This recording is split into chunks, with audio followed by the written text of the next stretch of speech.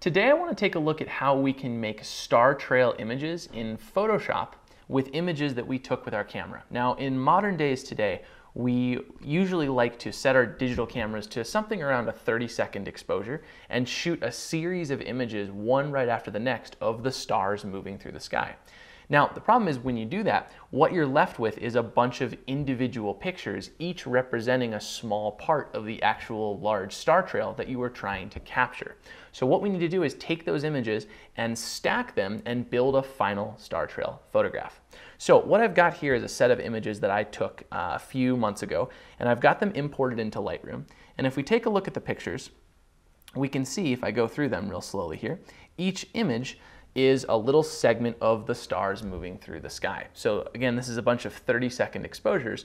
We want to stack them on top of each other so we get little star arcs through the sky, which would be super cool. Now, to do this, it's very easy. First thing you want to do is you want to make any edits to the photos that you're hoping to make. So the images right now are raw. So right now we have all that nice raw editability that we can apply to these images very, very easily in Lightroom. So what I would recommend is if you need to do big changes like brightening, darkening, contrast, saturation, things like that, do it right now and do it to one of these images and automate it to the rest of them so that all of the images are edited the same and they all look super consistent.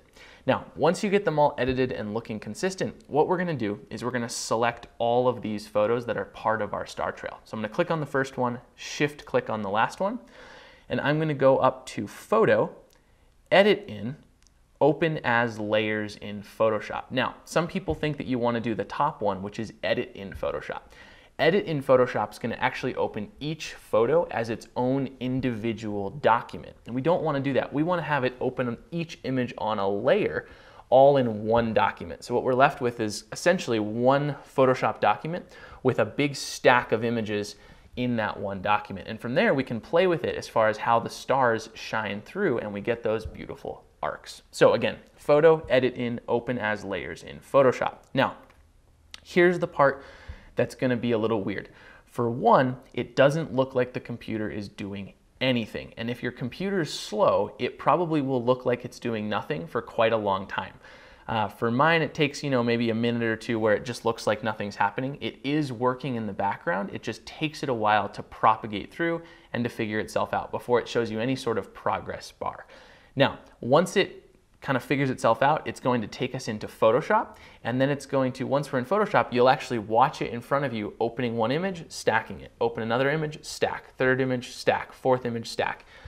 You'll know it's done when the little spinning wheel of death, or whatever you want to call it, the little hourglass, is gone. Once it looks like it's not doing anything anymore and you're in Photoshop, you should be left seeing one picture in Photoshop with a bunch of little layers over in the layers panel. And we'll come back right when that happens, but be prepared to leave your camera for a half hour if you're merging a few images, 20 minutes if you have a really fast computer, or even a few hours. I've merged 200-300 images before at once, and you can expect to leave your computer for a very long time before you come back and things are done.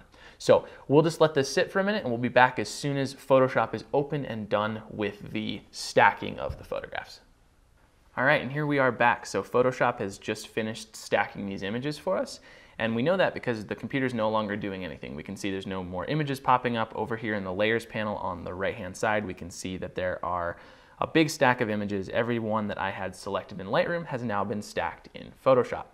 Now, the first thing I usually like to do is in Photoshop, I always like to double-click the hand tool on the left-hand side in the toolbar just to make the image as large as possible. That will size it up so that it fits nicely on the screen. So I'm going to go ahead and start with that. Now, all we have to do in Photoshop is actually very simple. If you know nothing about Photoshop, this is one of the best things you can do in Photoshop to start off with because it's very, very straightforward. There's nothing confusing, nothing complicated about it.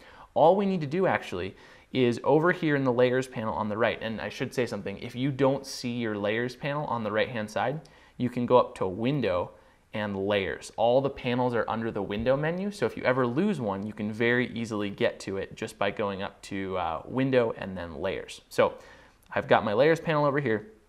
What I'm going to do is I'm going to click on the very top layer. I'm going to scroll down to the very bottom layer and I'm going to shift click. So I'm selecting all of the layers in the layers panel on the right. Once they're all selected, at the very top of the layers panel, right above where you're selecting the layers, there's a little drop-down box that says normal.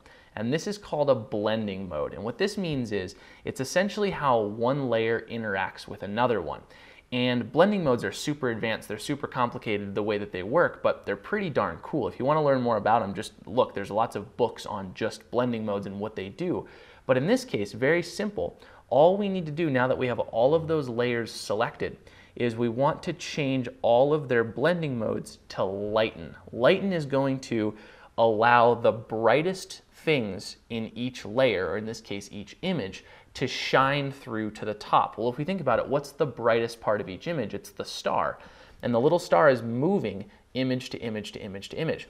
So if we change the blending mode to lighten, that will mean that the bright stuff, i.e. the stars, will shine through to the top of the layer stack. So even one of these images that's way down below in the layer stack, if we change its blending mode to lighten, it will shine through, which is super cool. So we'll change that and watch instantly, once we do that, boom, there are our star trails. They came out of nowhere, which is super, super awesome.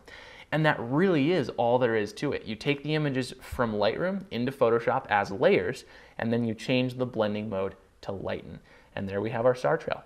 Now, there's a couple things that we need to talk about from this point on.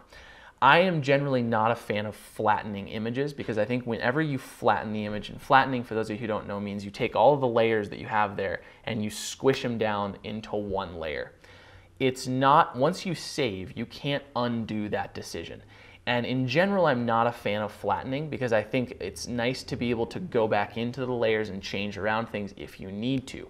However, with star trails, these images are so big, they're so large, that if you don't flatten, it really is taxing on your computer. So with star trails, my next step will be to go to the upper right-hand corner up here, upper right-hand of the layers panel, excuse me. There's 4 little bars. I'm going to go up there, and I am going to go to the option that says Flatten Image. I'm going to click on that. And what that's going to do is it's going to take all of these layers on the right-hand side, and like I said, it's going to squish them together and combine them into this thing called the background. It essentially squishes them all, and we're left with one.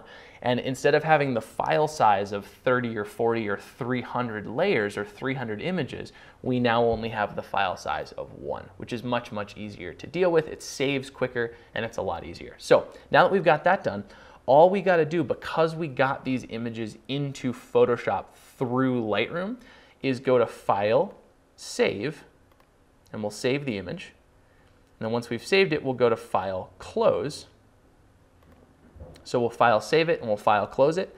And once we've done both of those things, if I go back to Lightroom, we can actually see that that final image, the star trail, is in Lightroom. And from here, now that it's this final image, now do keep in mind it's no longer a raw file, it's now a TIFF or a PSD or however you have your preferences set. But now that we have this image back in Lightroom, we can very easily take it into the develop module and do some final tweaking. Again, I do most of my editing first because then you're editing the raws. But now that we're editing this final file, you know, I might want to do a little bit of cropping, come in, crop the bottom off, make it a pano. Maybe I want to give it a little bit of contrast, kind of mess with it a little bit and tweak it and make it the perfect photograph. So again, process-wise, super, super simple. You take your images in Lightroom, you select them, you go to Photo, Edit in, Open as Layers in Photoshop. You wait for a while as your computer stacks everything, puts it on top of one another, makes that big layer stack. Then you change the blending mode of the layers to lighten, and then you save it and you close it. Optionally, you can flatten before you save and close to save on file size. That's all there is to it. If you like this video, I'd love you guys to hit that thumbs up button. If you disliked it, hit the dislike button. If you have a question, leave it in the comments section down below. I'd be happy to answer it for you. And lastly, if you have not subscribed to our channel, we're producing weekly videos on photography and Lightroom and Photoshop and all those great things. So if you're interested, hit that subscribe button right down below and get subscribed to our channel. Thanks for watching.